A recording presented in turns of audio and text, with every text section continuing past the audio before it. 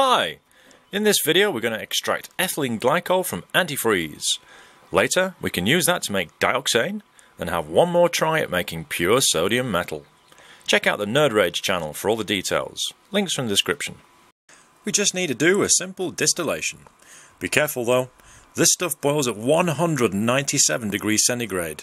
That's a scorching 386 degrees Fahrenheit. In goes the beautiful neon pink stuff, and here we go. It takes a while, and I needed to insulate my rig with kitchen foil before some drops started to come over. There's a really weird effect as each drop falls into the liquid. After about an hour or so, we got about 1.5 litres of product. Success! Now on to the cleanup. What was left in the boiling pot I poured out into a beaker. It turned out to be some weird pinky, yellowy, waxy stuff.